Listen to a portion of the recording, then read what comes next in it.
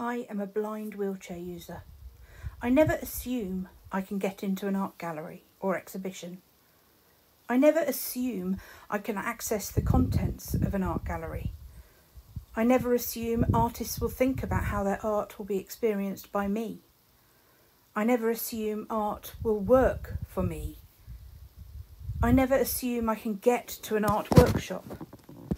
I research everywhere I want to go. I research everything I want to engage with. This is my normal, but it's not normal. It's abnormal. It's exclusive, alienating, and frustrating.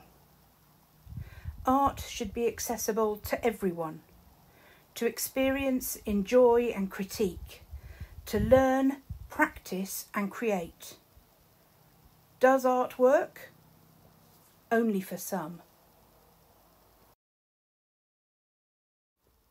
Invisible is a 3D printed mandala mounted on a circular 30cm canvas, all painted in black. The mandala represents the barriers to access found everywhere disabled people try to go. You can touch this piece.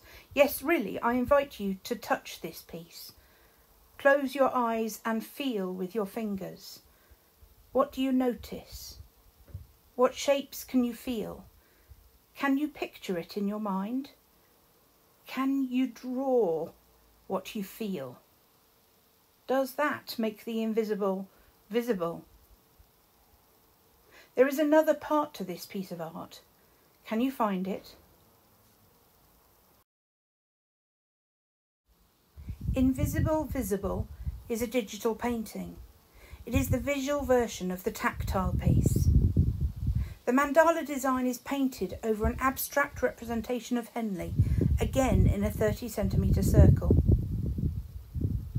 You are looking down on a light blue body of water, darker blue at the edges, which meanders and across an abstract circle of browns, greens, reds and creams.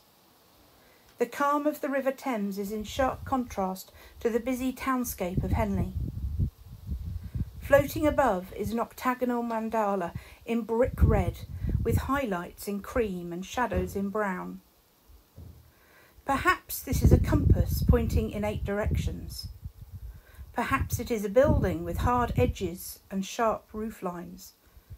Perhaps it is a set of steps blocking access. Perhaps it is a blueprint for accessible design. I wonder.